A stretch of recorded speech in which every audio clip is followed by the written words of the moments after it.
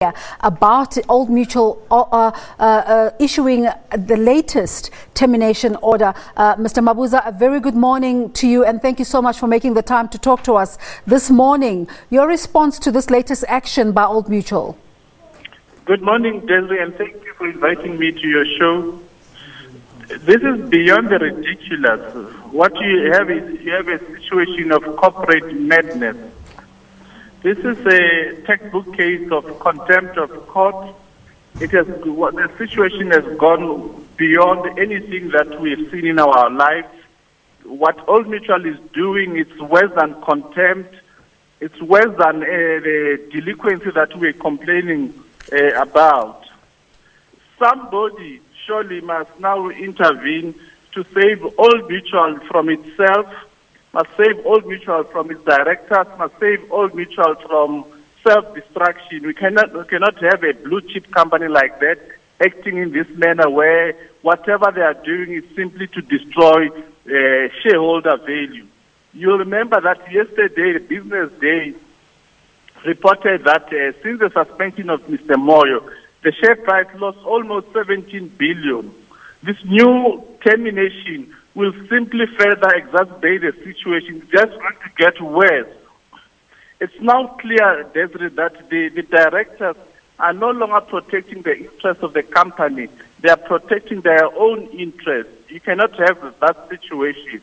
You'll remember, Desiree, that we were sitting and the Old Mutual took us to court and to try and get permission to appeal the judgment, as well as to stop Mr. Moyo from going to work. We are still awaiting that judgment. Yet Old Mutual cannot wait any longer for that judgment. Now they're issuing a new termination. You'll have to ask yourself, what are they terminating? Because they've already told us that they terminated Mr. Moyo in June. So the situation that we have is really unprecedented in our experience.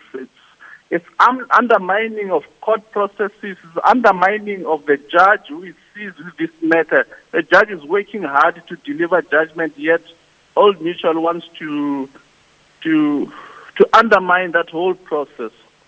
Did they notify you ahead of time in terms of their decision to not comply with the High Court order and now institute different processes? And what does this mean for the legal process?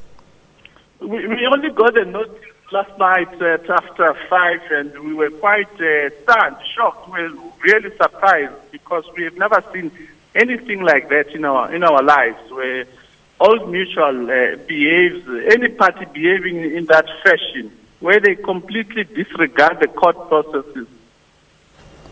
Do they indicate in the latest correspondence what their latest considerations are, if they've changed from where they were initially and now they have new information which has led to this? Nothing of that sort. It's the same argument that was made in court, that there's been a breakdown in relationship, the argument that was considered and rejected by the judge. So there's absolutely nothing new that they are raising. So what does this mean? What's the way forward?